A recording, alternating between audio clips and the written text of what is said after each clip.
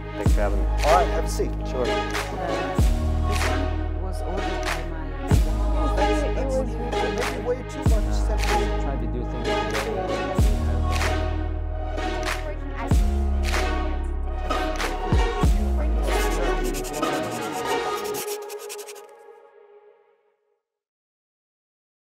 Hello everybody, welcome to MNB World Talk Show. Why the voices of women need to be raised and heard in today's society. Well, our guest of today is someone who has answers to the question. She's a passionate activist who fights for human rights and gender equality. She's co-founder and director at Women for Change NGO, Ms. Zolzaya Batkhuyag. Thank you.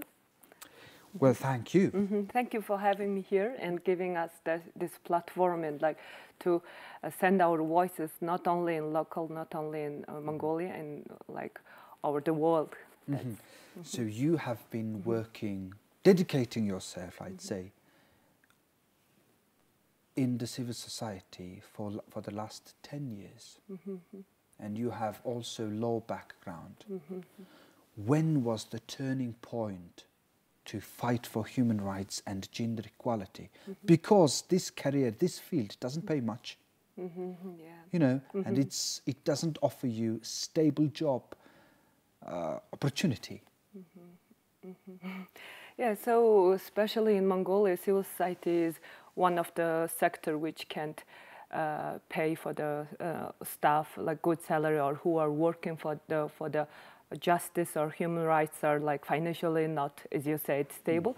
But I think the compensation that we are compensation we are having, it's our value, and we are driven by our value and beliefs, which we believe justice should be, everybody should have their own rights, and the rights should be implemented equally, and everybody should have their choices to be made, and it should be protected by the law or other regulations. So for now, we can see that in many countries, and especially in Mongolia too, women's rights and other minority rights are not really implemented well and protected well.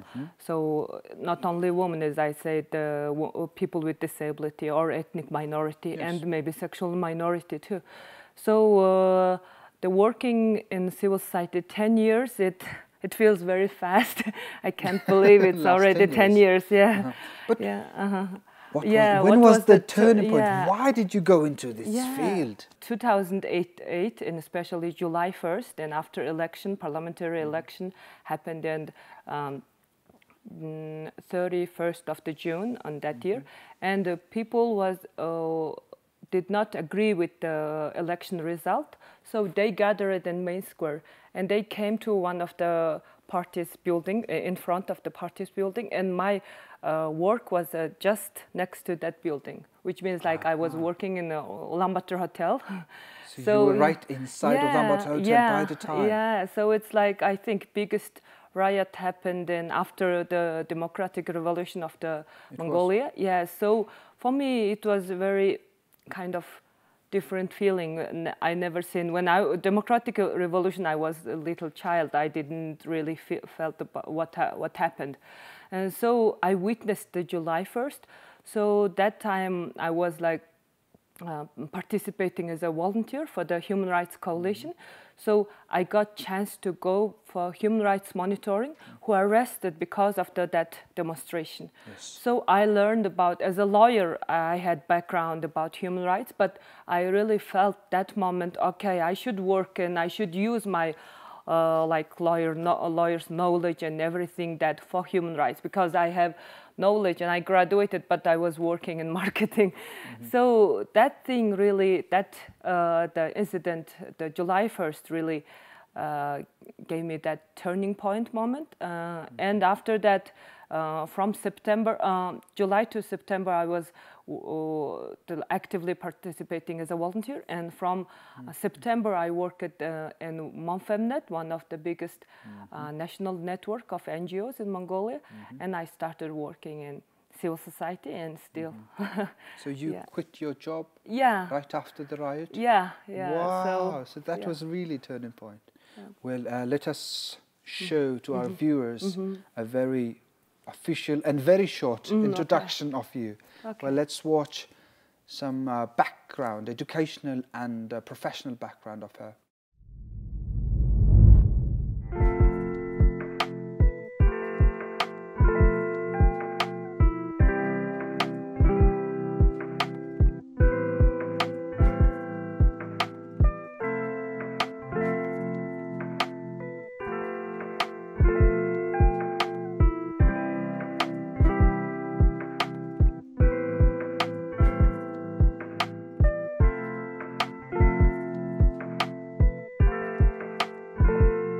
Most interesting was to me that I didn't see any family photo. So what is your take on marriage?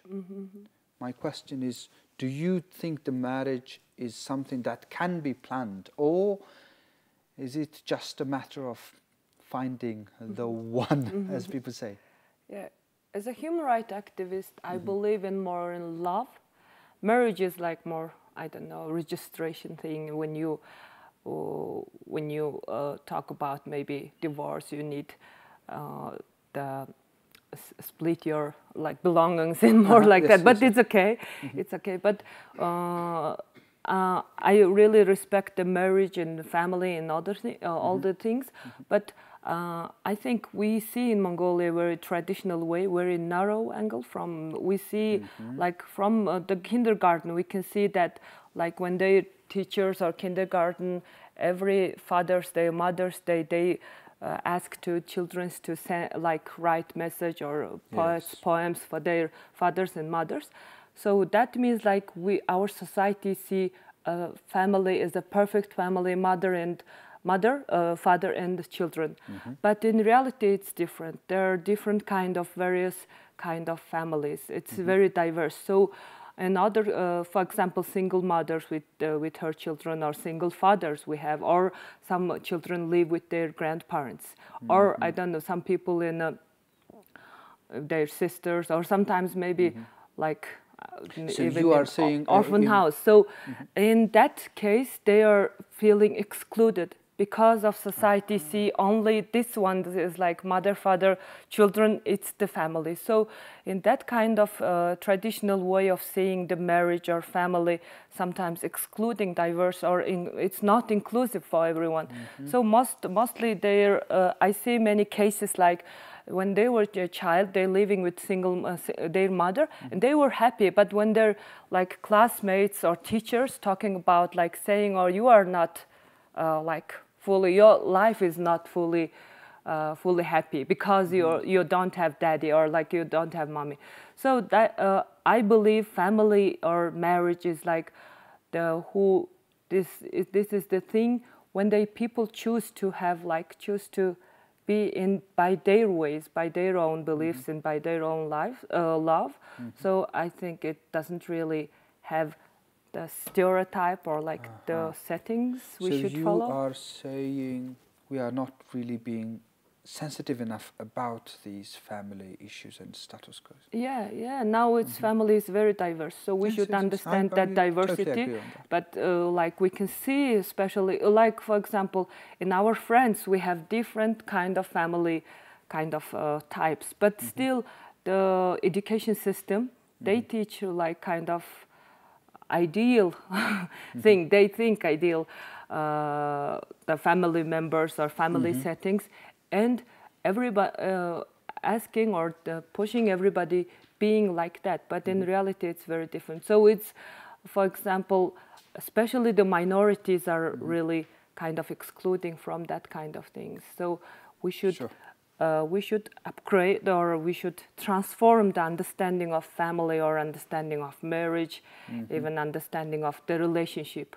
For us, what is really matter for a relationship or things, we asking, okay, if they have a really like serious relationship, do they, that people who are participating, do they adult, they like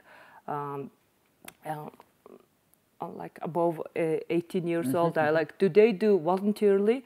Is there any violence or not? If not, it's their issue. It's not our problem to say you're right, you're wrong, or something. Okay. When you meet the one. Oh yeah, I have. Okay. When you meet the one, will you consider all of these aspects? Yeah, I think I think it's for me. What I feel and what that person feels, it's important. Not really the society thing. It's not important, I think. In 2017, you worked on a project that's called Beautiful Body. It is a photo exhibition, right? And with it, you successfully participated in Nord International Art Exhibition. Yeah. So my question is, okay, would you have been brave enough to get naked? Well, these photos were all naked women, women's body. Would you have been brave to get naked in front of the camera if you had to? Yeah, I was the first Beautiful Body exhibitions participant. Yeah, and one of the photo models. Photo models, and like you were one of them. And but the first one. Yeah, first one. And the idea of the Beautiful Body is like everybody is beautiful by their own. It doesn't really matter shape or sizes or like age. But society is, especially cosmetic industry, media industry, marketers, they say like you are not beautiful until you use this and that, or eat, or like wear this one, or like you will have this card, you will be a real man, or you will have this car, or like mobile phone. And like especially young people, young women are really influenced by that media. Sometimes we can say manipulation, like they manipulating to sell something to us, and they saying you are not enough beautiful, you are not enough unique by yourself. And so we decided, and that kind of discussion goes everywhere, but no one really sees the different kind of bodies. So we decided, okay, we will show different kind of bodies, and naked and half naked, and people can see what is the like beautiful body, and because we are just talking wasn't enough. So we decided we gathered around 30 different women, different age, different body, and like different kind of shapes, sizes. And we are talking about body image. We organized body image workshop, and together we learned many research about how media influence in cosmetic industries, marketers. And after that research and discussions, everybody's self-esteem is raised back. Because if I will ask someone right now, okay, you have naked photo, nobody will say yes. It will be difficult until they are not, unless they are not photo models, professional photo models. So that discussion, like meaningful discussion, really helped us to being proud of my body, and being owner of my body, and being really meaningfully love our body. So I was brave enough to participate. That kind of discussion really motivated me to do that. Yeah, so I think, we were so happy that 2 times in Mongolia we organized, and like 3rd times the Nord Art we selected as one of the 200 artists from around the world, and to show our exhibition in Germany. And like every year in exhibition, 100,000 European, mostly European visitors come. And that was, when we were there, that was really great discussion to have visitors. And they say it's not only the problem in Mongolia, even in Germany, around the world, women have very low self-esteem, and they have body dissatisfaction because of the influence. And like many research shows that if we will see more body positive photos, our self-esteem and our self-love will increase back. Why did you start Women for Change? Yeah, in the first place, we were just try to create the space, this safe space to talk to each other. Like, what is the really problem? What is the challenge for us? Is there any solutions, opportunities we can change? So we didn't imagine it will be like the organization which now have like 100 members and many partners and like many supporters. So it just started brief discussions and small discussions to try to understand what is the really our society asking for us, like what we can change for that. Yeah. Well, okay. Let us show you what they really do at Women for Change NGO office. So Women for Change, we organize and implement different kind of projects and programs. This office is including 6 different NGOs working for the social, better social changes. So here is our values. We believe in human rights and equality, and we believe in different kind of values for which the society needs for now. And here are different organizations working for environment, working for voting rights, and working for women's political leadership and civic participation. Well, it seems that Women for Change NGO organizes many leadership trainings and programs. So do the other NGOs. But, Yeah. wait, yeah, hold on. Does everybody has to be leaders in order to make change in the world? What is your take on that? Yeah, we see leader as like everybody can be leader in their own way. So it's like leader doesn't really mean like very well-known person or like very popular one, or like leader doesn't need to be do national thing or things like that. Leader can be in their community, in their company, in their like organization. They can be leaders. So we started the movement like from our NGO, like Voices for Change. So we believed maybe like 20 or 30 years, Mongolia, especially the civil society worked for human rights and gender equality. And now sometimes people have some that kind of expectation when they're like rape case or when they're gender-based violence case, worst cases, harmful things. People are like expecting to the civil society do something, or like only female parliament members. But when we see the like how really change comes, everybody or like majority of the society should think or should fight against that kind of unjust things. So Voices for Change, the idea like everybody can make change. So you are inviting here us and giving this space, you are changing. You're using your platform, you're using your voice and like to contributing for the social change. So in like the TV host or like even the dancer can dance that kind of dance, or like even business person can create the like friendly environment for everyone, or like inclusive office, inclusive business, or like I don't know, everybody can contribute in this social positive change. So we think that everybody can be Voices for Change. So as a leader, it doesn't really mean like just political so the concept leaders. of leader for Women for Change is different. Yeah, it's like more value. Value is more important. If you have to, if you have value to change the society in better way, that's you are leading. You are leading. Your value is leading your community. Yeah. Value leaded leadership. Yeah, yeah. You led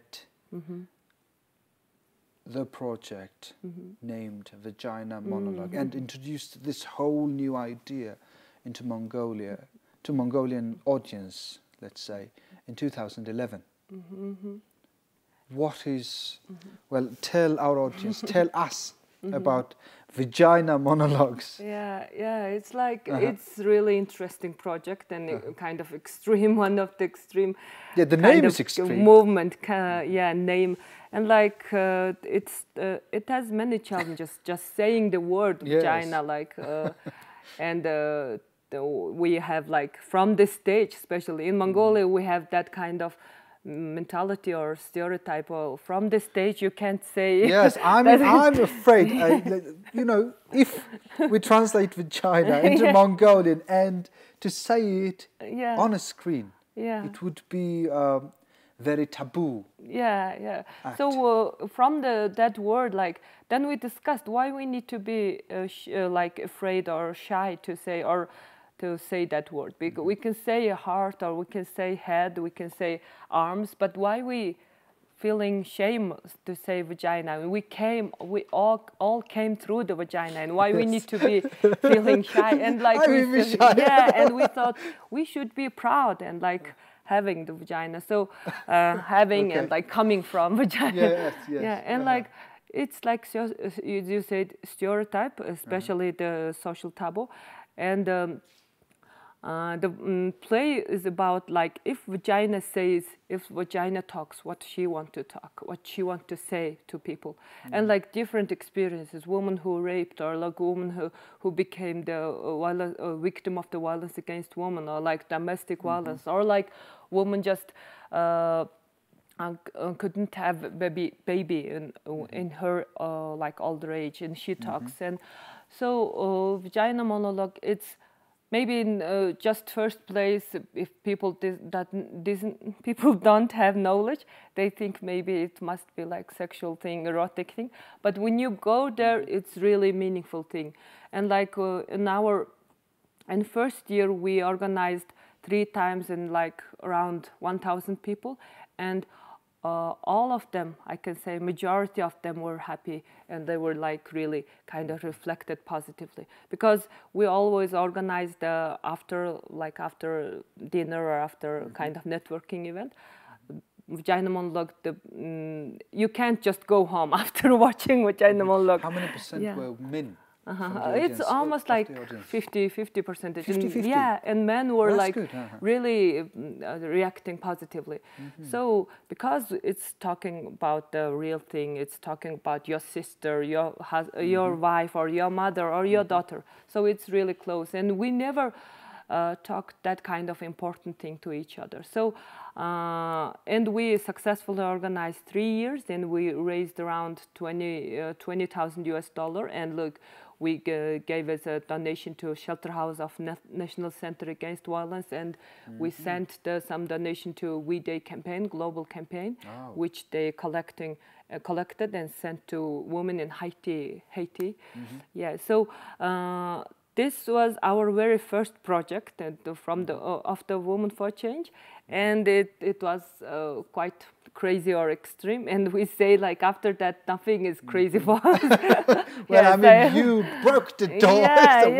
So you didn't knock, you just broke the door. After that, like yes, you said after that there is like photo exhibition, naked photo exhibition, everything. My shirt, skirt march, and everything. So we really like to use art as a medium or as a channel to connect with people, because we have facts and numbers, we have a lot of workshop trainings. Mostly it goes to your, like we say, brain, but when we use art, it goes to your heart. What is the line between work and your hobby?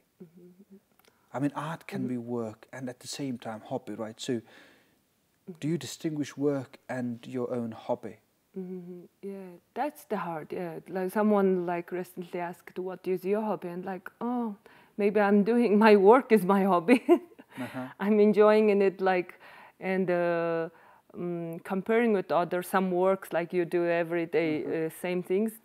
Working in civil society, you can be anyone. You can be the actress of the vagina monologue. You can be photo model. You can be sometimes cleaning your office, and you trainer, or like you can be anyone. That really gives me a lot of like inspiration, a lot of motivation, energy, and because we can do like anything, everything by our own in our own community, and like we initiate like sometimes crazy projects, and no one will say, "Oh, you can't do that." We will like do that. That's the freedom, and that's I think my hobby.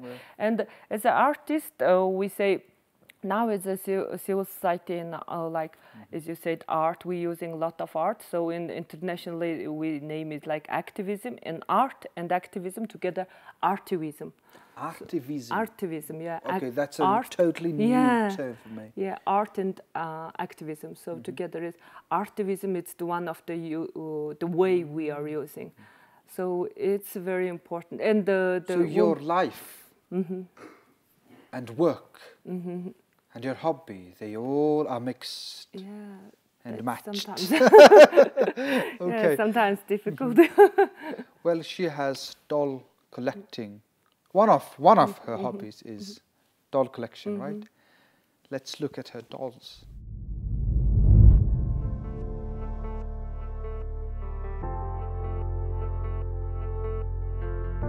We have doll collection from different part of the world. So for example, now we have around maybe 40 or 45 different dolls from different countries, and our members and our staff, when we travel some countries, we always bring the female doll from that countries.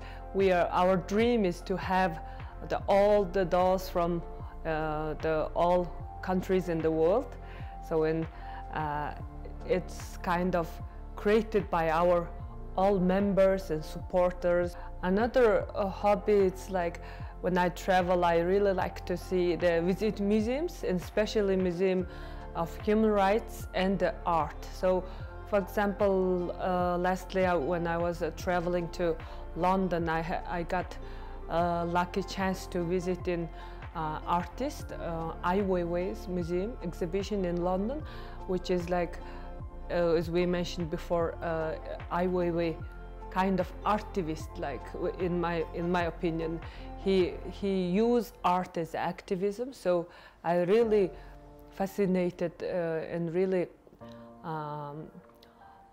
inspired by his art. So, for example, the art of named Strait, which was raising the issue of the earthquake in Sichuan state, and so how he was like raising that issue by art, and like how he brings the attention to that very important issue, and that was like big inspiration for us to use art for the activism we do. Wow, art, and you said artivism, right? Artivism, activism, they are all part and action of civil society. Yeah. What is the biggest challenge of today? Just one thing, name one thing specifically. Yeah, I think Mongolian society is really kind of in capacity building, and knowledge and like gathered knowledge are quite strong, and people have voices. Maybe the challenge is more financial, and day by day. Just say, let's say finance. Yeah. Yeah. So how do you want this challenge to be changed in close future? Yeah, in many last 20 years, it's mostly the civil society dependent by the foreign aids like government or embassy. But now we are trying to support and trying to empower people's philanthropy, people's donation to the civil society, and local peoples, Mongolians. So that's the kind of the really helping the sustainability of the civil society, because these civil society organizations working for the better change for the Mongolians, better society for Mongolians. So we should contribute, and like maybe we should just we should think about more what kind of organizations I will give. Like sometimes people choose like the things more like charity, and like you can see a result tomorrow, you can see tangible things, but long-term changes you can't really count or see. Like we train people, it's somehow some people see just we are talking, but in long-term visionary transformational change goes like that kind of talk and discussion and by knowledge. Well, thank you very much, and it's been pleasure talking to you, and it's been very interesting aspects, and I wish you good luck and good health with all your future endeavors. Yeah, thank you. Thank you for having me here. I really enjoyed our conversation. Well, ladies and gentlemen, this has been a pleasant talk, and I hope you enjoyed it. This was Ms. Zolzaya Batkhuyag, who is co-founder and director at Women for Change NGO in Mongolia. Goodbye until next week.